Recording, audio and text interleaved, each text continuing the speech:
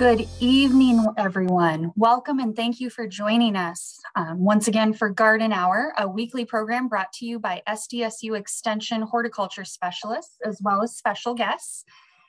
We're here to provide you timely updates for your garden and talk about the pests and weather and problems and beautiful blooms that we're seeing this week or the week past.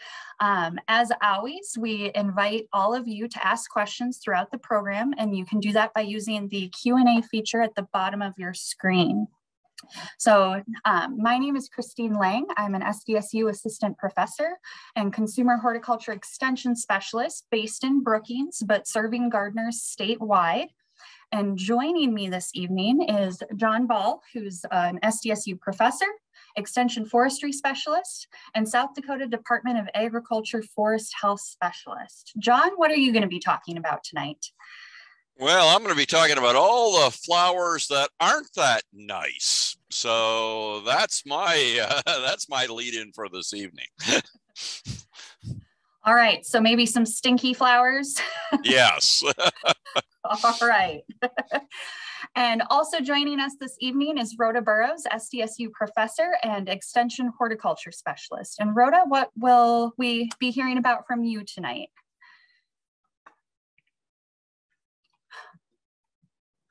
That darn mute. I'm going to be talking about a weed you can eat, and then I'm going to be discussing hail damage. I imagine a few of you have experienced that joy in the past week or so. All right, so some good and some bad this week. And I'm going to be kicking us off. And I know I've been away for a couple of weeks, so I'm going to reflect on some questions I've received and also be sharing some of those gorgeous blooms that do smell good. So we'll get a little bit of the good, the bad, and the ugly tonight. So last time I was on Garden Hour, I touched briefly on this planter right here that used the coconut fibers as a liner that the bird was supposedly making nest material out of. And that led to some follow-up questions later that week regarding growing vegetables in containers. Based on, data from other sources, as well as my own experiences, there are a lot of vegetables that will do well in containers, but some take-home messages is you want to look for words such as compact. If you're looking for tomatoes, you want to look for words such as determinate, because those are going to set their fruit all at once and they're not going to continue to grow and grow and grow like a vine, which is what indeterminate tomatoes do, or look for words such as bushy. And another thing to consider when growing in containers is container size, especially as we head into these hotter months of July and August. If you're someone who travels a lot on the weekends or is going to be away for extended periods of time, if you don't want to drive yourself nuts watering, especially if you're using watering cans like I am, you're going to want to look for containers that are 12-inch diameter or larger. Those smaller 8, 10, 6-inch pots can be really difficult to keep watered.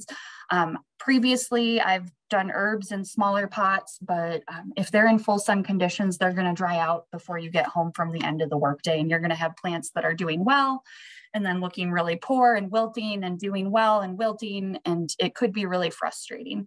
Additionally, if you're doing fruiting crops such as tomatoes, peppers, eggplant, having those larger containers also provides a larger base of soil and support so that as that tomato, eggplant, pepper starts to grow up and become more top heavy, you have that mass of soil to counterbalance it and keep it from tipping over. So these are some of the containers that are on my own, in my own garden this year. Again, they're all deeper, taller, holding large amount of water. Of course, all of these have annual flowers in them, so they're not a great example of vegetables. But here's a photo from last year. This was a container eggplant I grew that did really well. And it was actually an All-American Selections winner for container eggplant. And this was called Hansel. It was, I would say, a little bit more slender and didn't get as large as some of our traditional purple eggplants do, but it was really nice for slicing and frying and honestly kind of those nice single serve type eggplants. Other things to consider with vegetables for containers, a lot of our leafy greens or crops that we use as leafy greens do really well in containers. You can take multiple cuttings of them, you can direct sow them. And so on the left, I have arugula, which is one of my new favorite greens. It has kind of a warm, zesty, nutty flavor, if you will, and has done really well in the cool season. What's interesting about this planting is I put a few transplants in this bed, and then I direct seeded around it because the transplants weren't looking great. And I can't tell you what in this is the transplant versus the direct sowing. So I think that's a testament for a leafy green such as arugula or something like spinach. Just directly seeding it in your container or raised bed will be really successful. And over here on the right, this is Swiss chard from last year that was interplanted with chenille plant. Note, chenille plant was just for show as a flowering annual. I tend to mix a lot of annual flowers and vegetables together. The chenille plant, not edible as far as I know. So disclaimer right now, don't eat things unless you know they're actually edible from a trusted, credible source. So don't eat the chenille plant. But again, this was in a raised, like a small window box style container, raised bed, if you will, and Swiss chard did really, really well. Plus, by having all those greens front and center, it's a great reminder that you should consume them on a regular basis. So these are on my patio where I see them in the morning when if I have time to sit and drink coffee, I see it and it's a reminder to eat a salad that evening. So if you're looking for more recommendations on vegetable varieties for containers, here are two of my favorite lists. University of Wisconsin put together a really nice list on vegetable varieties for containers, and they have that on their website. That was updated just within the last year or so. And then another great spot to look, and I've already referenced it once, and I know I shared this about a month ago, but it's nice to revisit. All American Selections is a nonprofit research group, and they work with land grants and public gardens across the United States to host trial gardens, and vegetable and annual flower and perennial breeders will enter their plant material into this trial program. And they are actually blind comparisons. So we host these trials at McCrory Gardens. We do in-ground annual flower trials. And I'll be looking at one type of zinnia compared to two other zinnias that are already on the market. I have no idea what the name of the trial zinnia is or what breeder submitted it, so I can't have any bias that way. And we evaluate the performance of those plants based on our South Dakota conditions on the eastern side of the state. And again, these trial gardens are nationwide. There's a site at Colorado State University, for example, if folks are interested in kind of those West River plants that do well.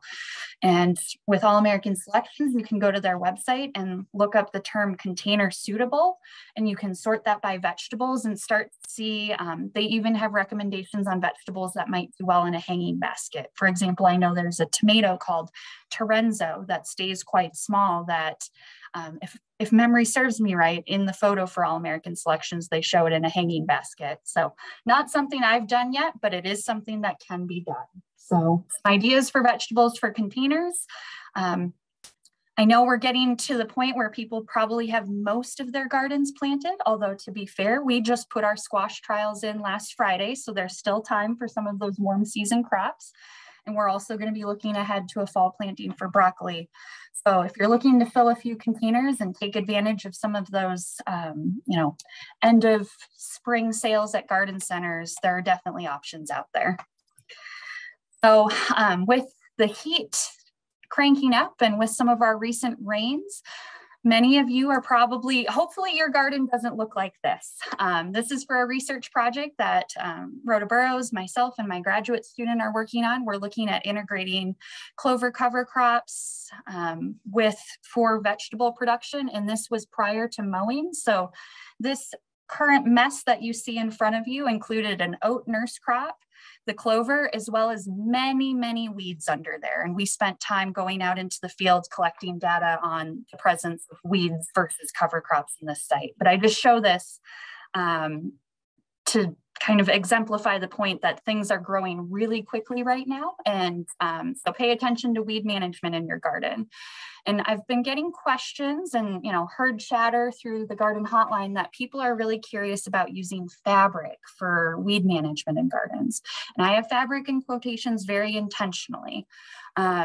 What we call landscape fabric might also be referred to as ground cloth.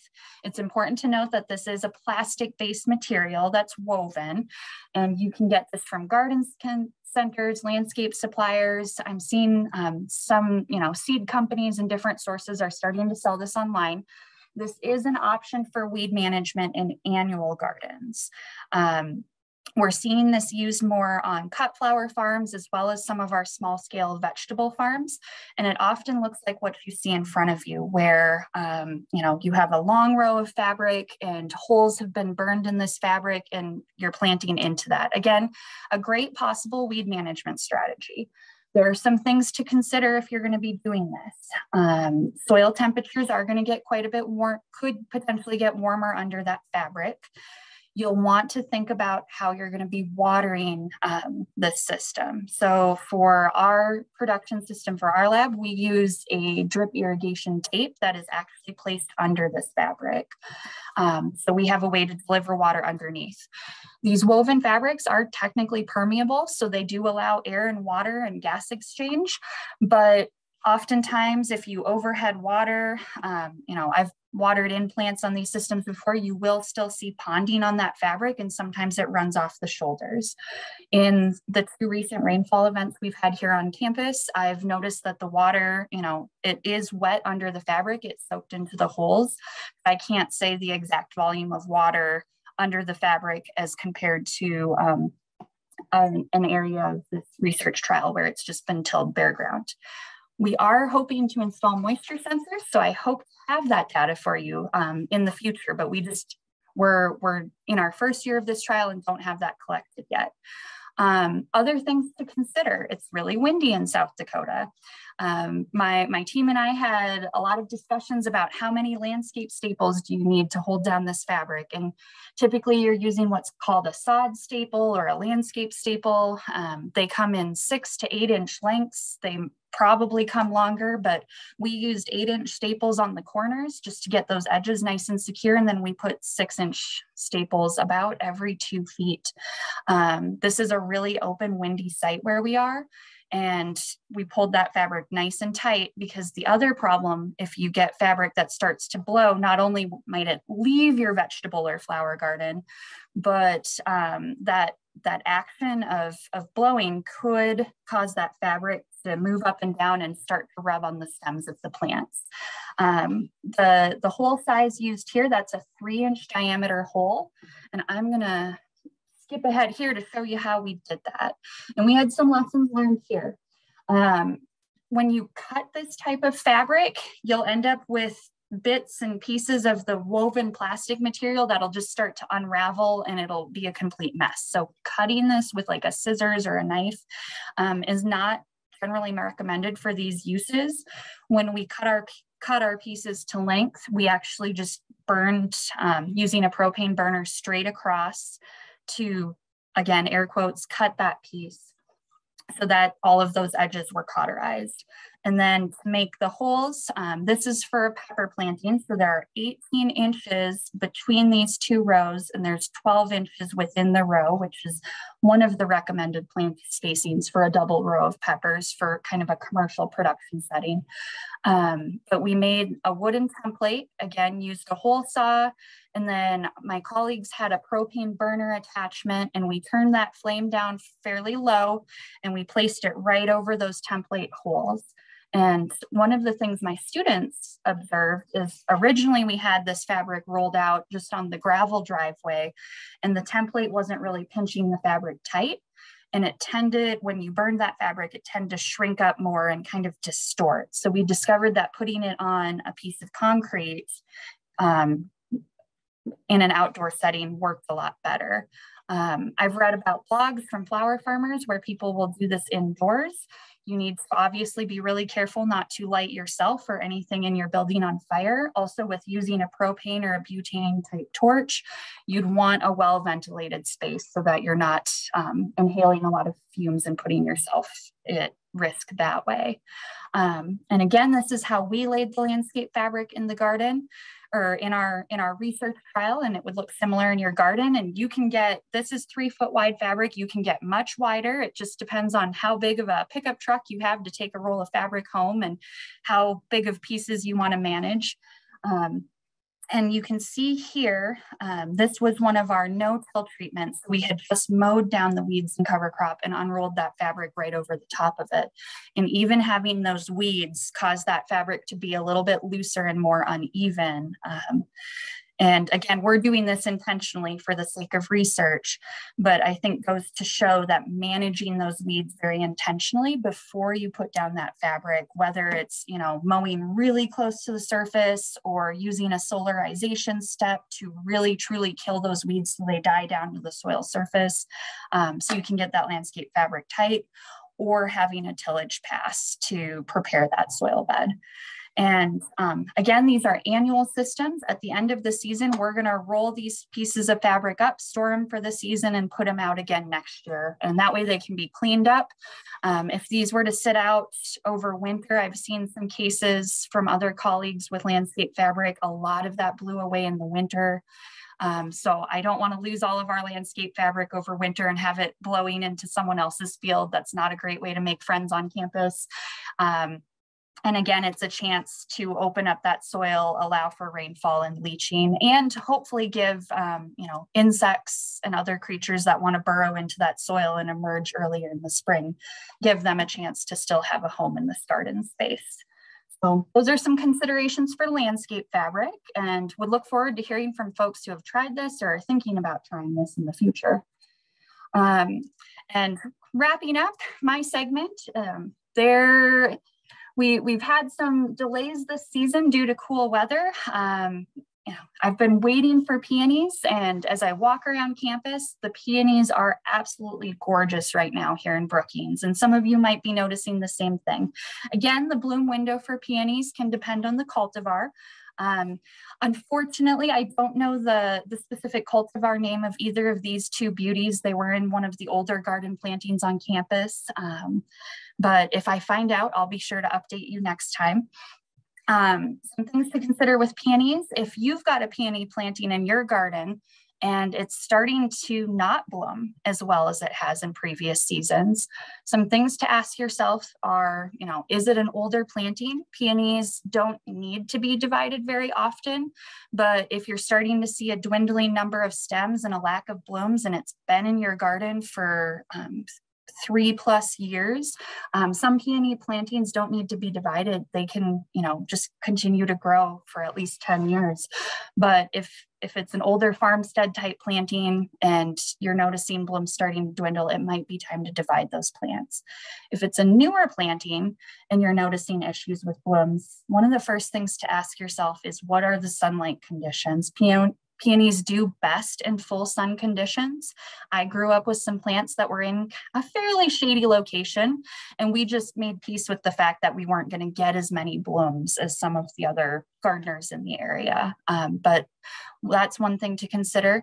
And peonies are a really rough and tough plant. They don't need a lot of fertilizer. And in fact, if you are dumping nitrogen fertilizer on your peonies, that could also result in poor bloom production, because you're losing blooms due to the volume of foliage that's being put out instead. So some considerations there. And for more information on peonies, we do have an article on the SDSU Extension website that was originally authored by Dr. David Graper. And finally, don't get really antsy about dividing and moving your plants right now. Hold off and wait to do that in the fall. That's going to be the best time to do so. And just a quick PSA, it's going to be hot this weekend. Pay attention to those containers and raised beds. Make sure you give them a nice deep watering. Between the wind and the heat, our annual plants, I expect this might be the last really nice flush of blooms I'm going to see from my cool season pansies. And in the background is the nasturtium. They're a heat-loving plant. They're likely going to take over. All right.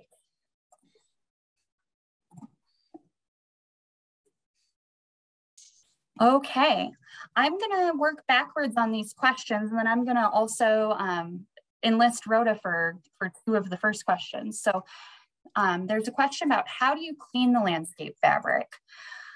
You know what? I'm going to have a lot more information on that this fall after me and my team do it. But, you know, one of the best things to do would be removing it when conditions are dry. So you can, I picture it like kind of shaking out an old rug. So I've heard from other farmers that, you know, you shake all that dust and mud off and then they roll it up.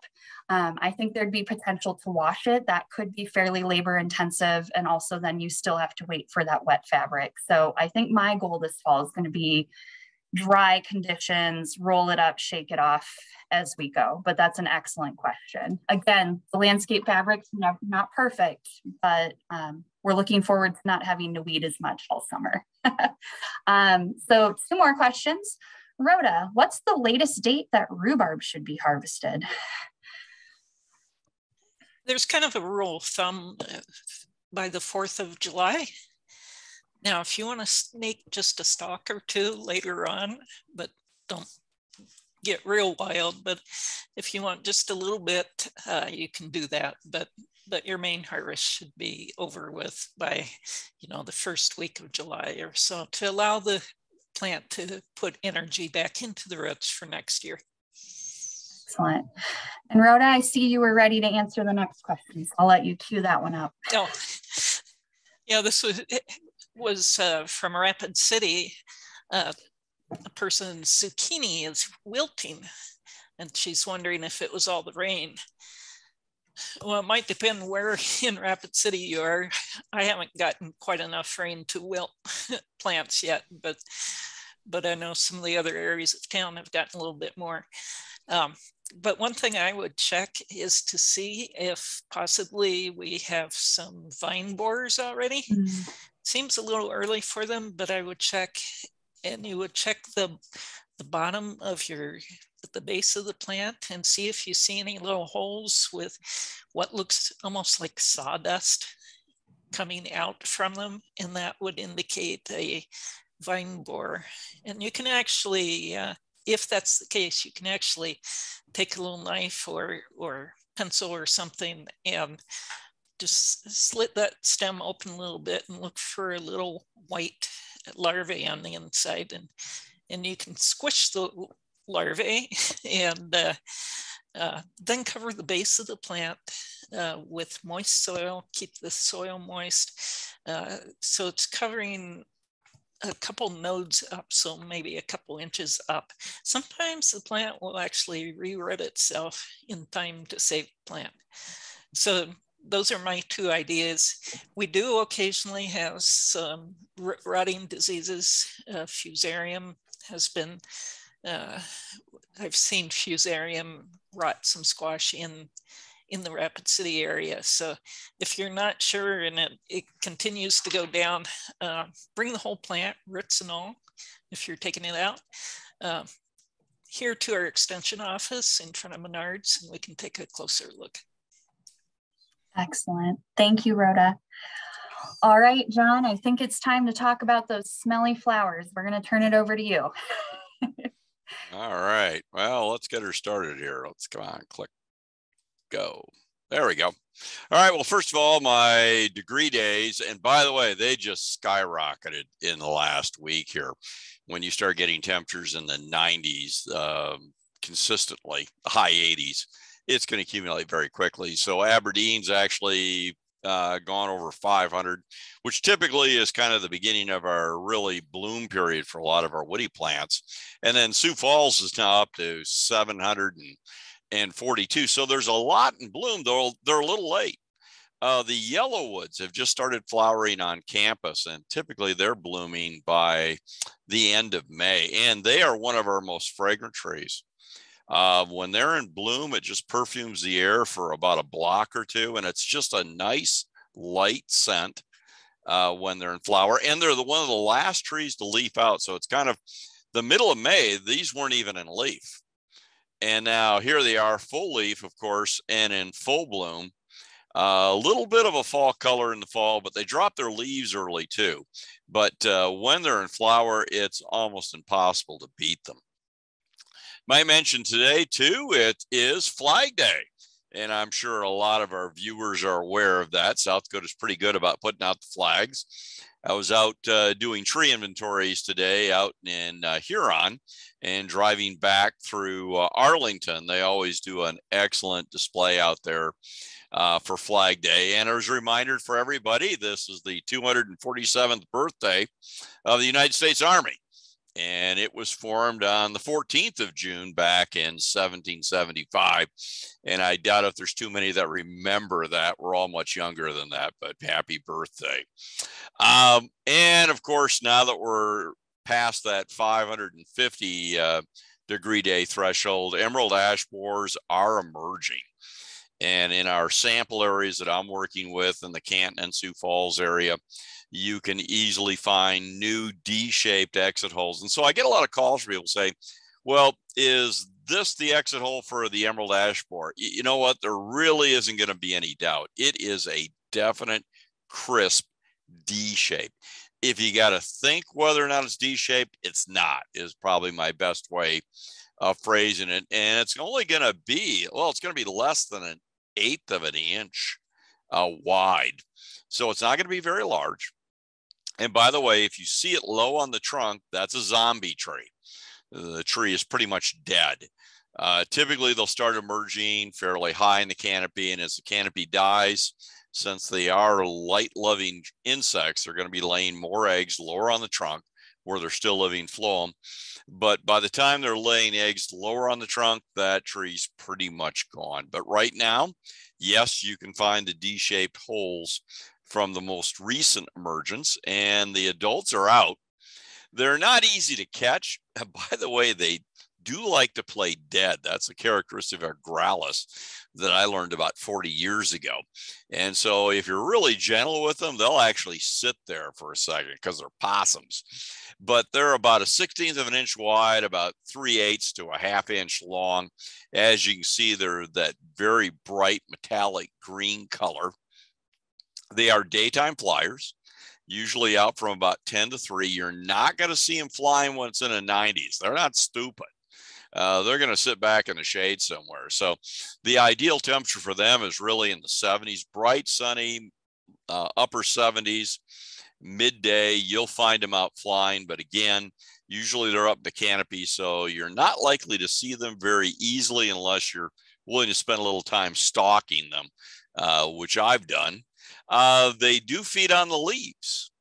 In fact, the female has to feed on the leaves for about a week or so before she mates, and then about another 2 weeks before egg laying occurs. So we really don't have any eggs out there yet. So it's still a good time to get out there and treat if you've not done so already. Again, for people that have valuable ash trees within Minnehaha or Lincoln County. That's where we're recommending treatments. But again, they're going to feed for about a leaf or so.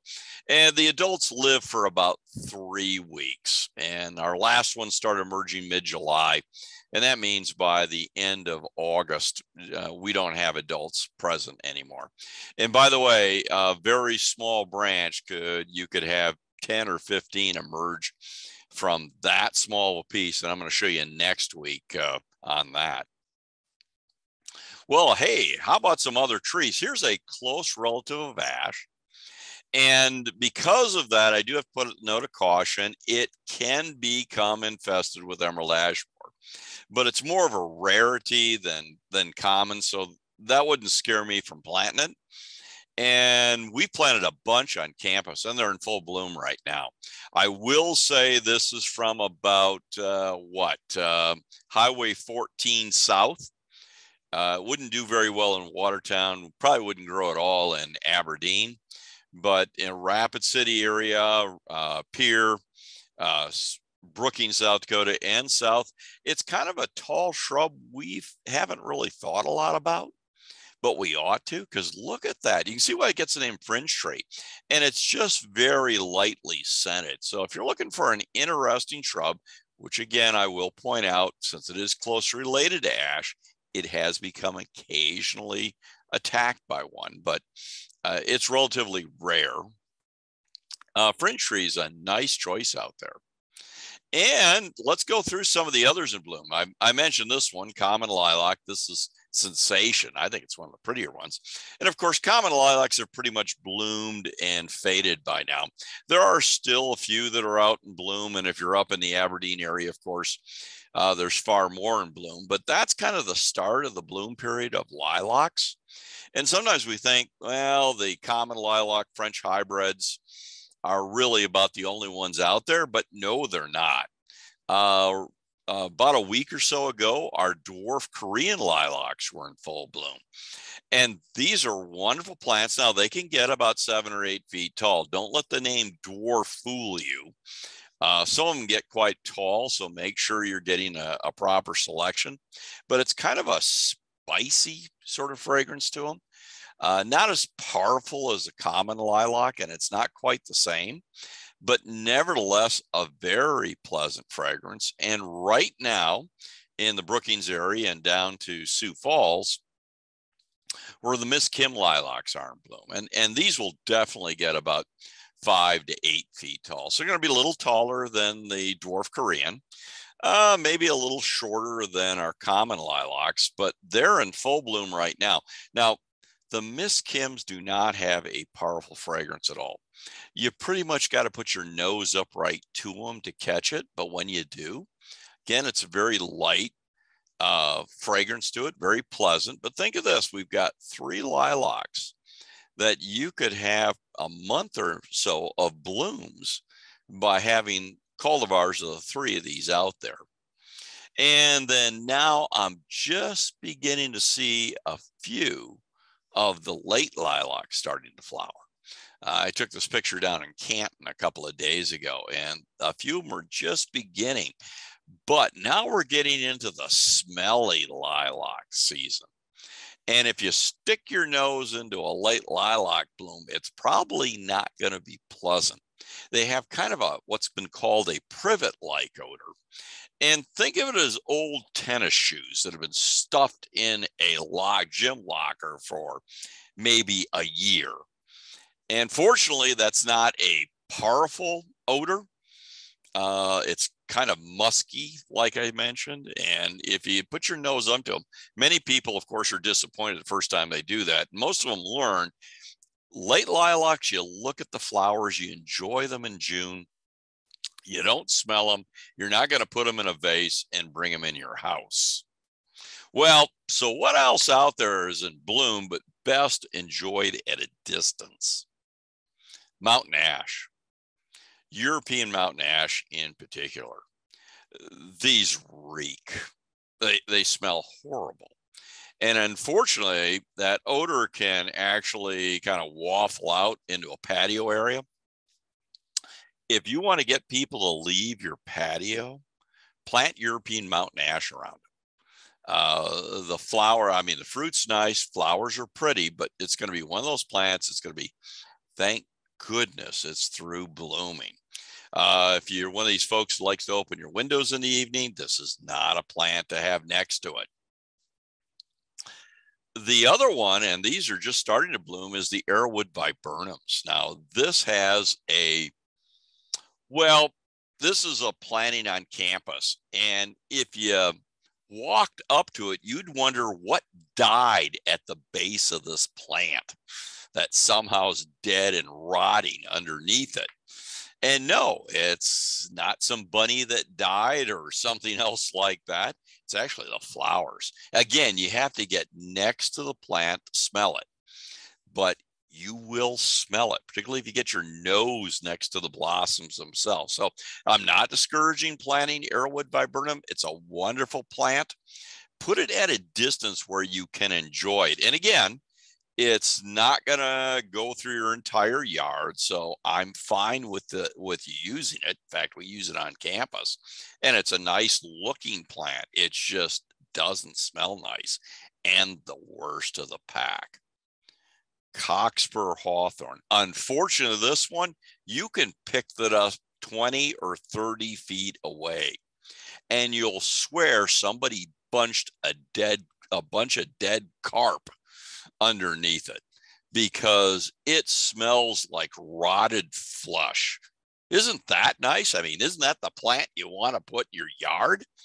But has thorns. There's a thornless cultivar. Nothing eats the fruit in the fall. It's just going to lie there all winter. Why we plant it, I don't know. People see a picture of it, say it's got pretty white flowers. Flowers are very pretty, but oh my gosh, do they smell. We have this planted on campus, again, I guess because they're pretty.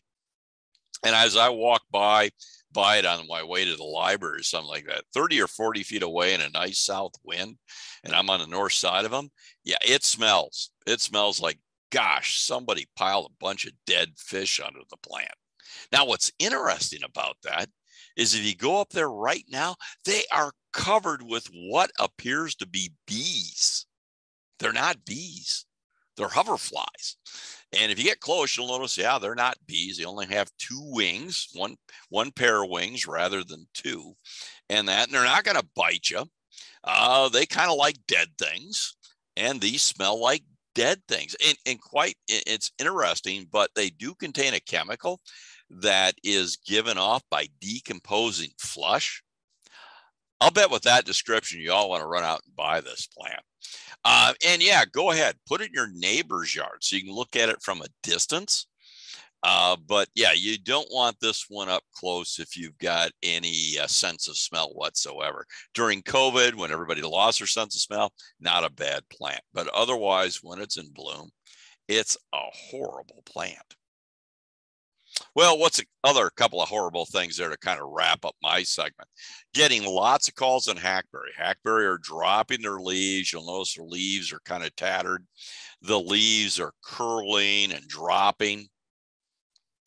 This is kind of hackberry tatters. We see it every few years when we have a very cool to cold May. And if you remember, we had some very warm days at the end of April. I went back through the records. It hit 91 in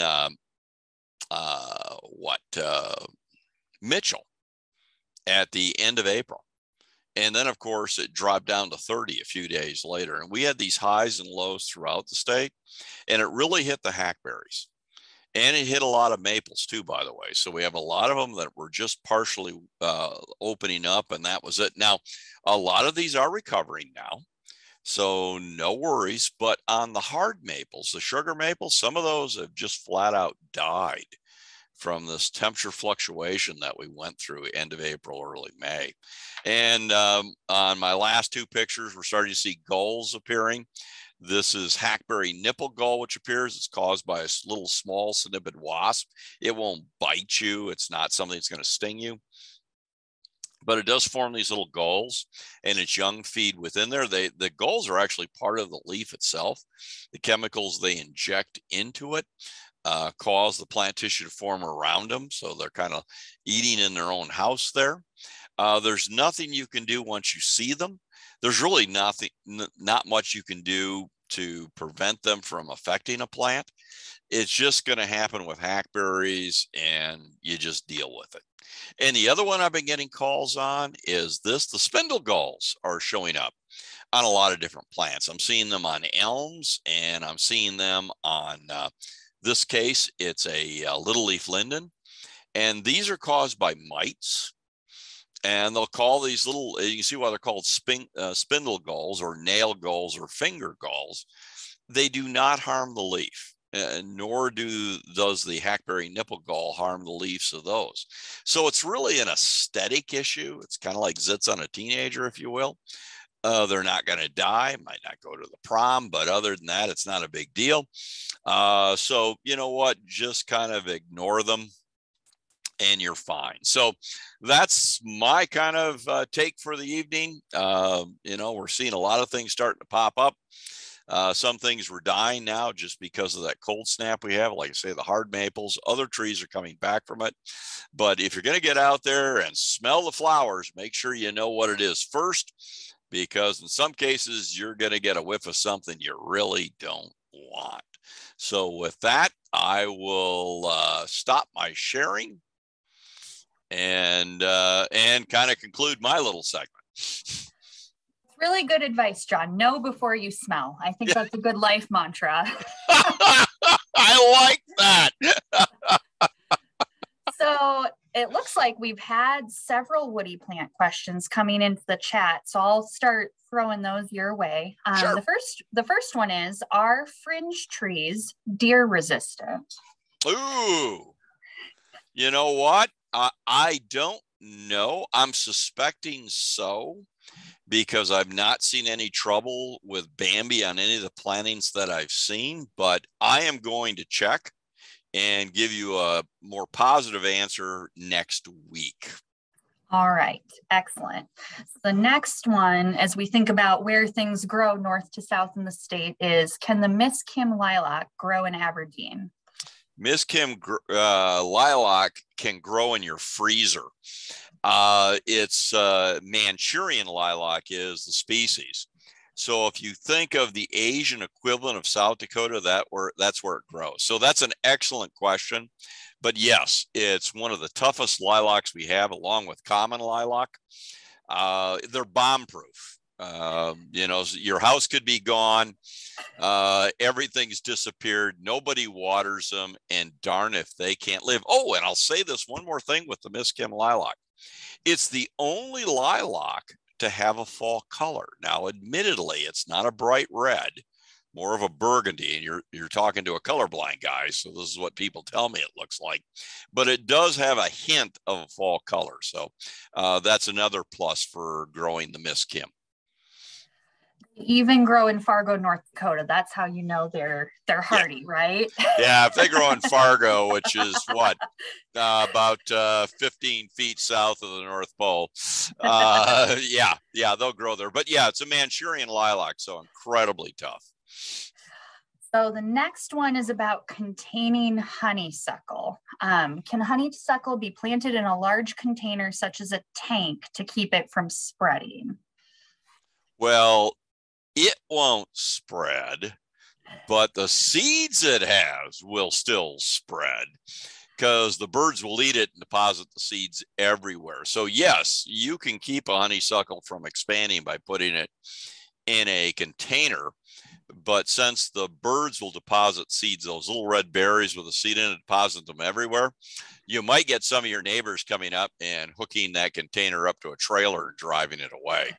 Now, I should double check though, because some people call the dwarf bush honeysuckle just honeysuckle, and perhaps they're thinking of that. So for everybody listening, there is a plant called a dwarf bush honeysuckle that has no relationship to honeysuckle at all, but it's a low creeping plant, and yellow flowers in the summer to fall, a little bit of a fall color, but yes, it will ramble on banks and everywhere else. That one, yes, if you put it in a container, you have limited its expansion. And it's not really invasive in the sense of now you're going to have birds planting seeds everywhere, because it produces a small capsule instead. So if you said, well, you know what, I like a little planting of the dwarf bush honeysuckle, I'm going to put it in a big container, that'll do it. A lot of times on campuses and that, we'll plant it where it's surrounded by sidewalks, so it can't really expand as well. It is another tough as nails plant. So if you're talking about the dwarf bush honeysuckle, great idea. If you're talking about the true honeysuckle, yeah, it's not going to go anywhere, but the birds are still going to put the seeds everywhere. Excellent. And rounding out our woody plant questions, thinking back to that viburnum, can I give my viburnum a hard trim in early spring next year? Will it grow back? The answer is yes, it will grow back. It will not flower.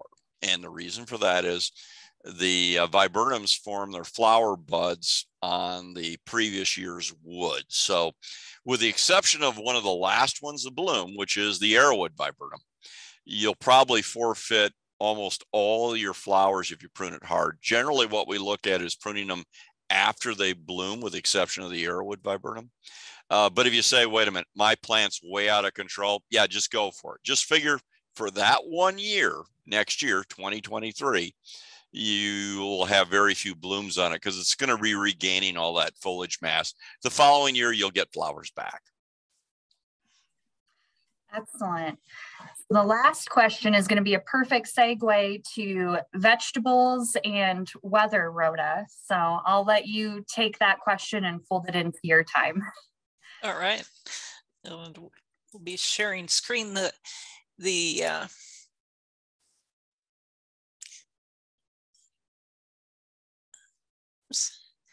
question was, are extreme temperatures causing germination problems? Probably more a case of, if we can get this to come out, more a case of moisture than temperature. If you can see now, our 4-inch soil temperatures across the state are actually perfect germination temperatures for a whole lot of plants. So it's probably not that. It might be after this next week, and if we get temperatures in close to 100, but it's probably more a case of it drying out a little bit. So these are the 4-inch soil temperatures as of today, and you can see that most of the state has moved in the 70s. We even have a couple 80s. Still got Custer out there. It was 68, and I'm not sure that's Sturgis or where, and then up in the upper northwest. Now, if you're still thinking about planting potatoes, you didn't get it done, or you're still thinking about getting some, potatoes will do best if you plant them before the soil temps stay above 70. So those of you in the northwest corner of the state, go for it. For the rest of us, they may still grow, they may still be fine. There's just a much higher increase of chance of getting various pathogens in them and having your potatoes rot instead of produce plants. So just keep that one in mind. Speaking of warmer temperatures, this is a warm season weed that we start to see when it gets hot out. And you can see a close up of the seedling here. I haven't noticed it in my garden yet, but again, we may in a week or two. Can it be a useful companion plant? And the reason I brought this forward tonight is I ran across a paper on it used as a companion plant, because it can absorb salts from soil. So they were testing a saline soil, high salt soil, planting it with tomatoes, and found that the tomatoes did better when growing with purslane in this high salt soil, because the purslane was taking away some of the salt from the tomato roots. So a very specialized situation there, but might be useful in a high tunnel, which tends to get salts build up over time. But purslane, you might have heard me talk other years, is actually edible, and it's an extremely good source of omega-3 fatty acids, which are known to be very good for us. It has vitamins A, C, and E in quite high amounts. It's got potassium, magnesium, and even 25% of your iron for the day in 100 grams, which has only 7 calories. So if you're on a diet and need good nutrition, this should be the plant for you. You can eat the leaves raw in a salad. You just might want to make sure that it's not someplace where it's been sprayed, of course, or if you're like my yard and have a lot of deer come through, I only eat weeds from within the fence that keeps out the deer, because I don't really want to eat raw deer poop. So anyway, so consider this. It's not all bad. Of course, you might not want to let it go completely to town, but maybe nibble on a few of the fresh new growth each week. The bottom line is it's good for your eyes, for your heart, for your bones, for your skin. Studies have shown it may help prevent cancer. It's got a number of anti-cancer compounds in it. It helps your blood pressure and may reduce strokes. And there's even some evidence that perhaps it can help treat ADHD. So an all-around plant, take a try on it and experiment. A lot of our weeds actually can be quite good for us. And finally, hail. And I'm curious if anyone wants to type into the chat box if you've had hail damage on your gardens already this year. We've had some hail in my house, but it really hasn't done too much damage yet. It's been small enough. Here's some examples of I would say rather mild hail damage, except for this poor watermelon that got all pockmarked earlier in the season. So you can see that you can have quite a bit of damage on the fruit, and still rot hasn't set in or anything. So my advice with hail damage is don't panic. If it's like this, the plant's going to grow out of it. If it's cut off at the base, has no leaves at all left, then you're probably going to be looking at doing maybe a fall planting of vegetables. And we'll talk about that in a couple of weeks about when to plant. So give that a try. My rhubarb was toast. Onions grew out of it in 2 weeks. And yes, that's one thing I would say is give it about a week to see what the plant might put out as far as new leaves before you make a final decision of replacing the plant, unless, like I said, it's chopped off at the ground level. Tennis ball hail.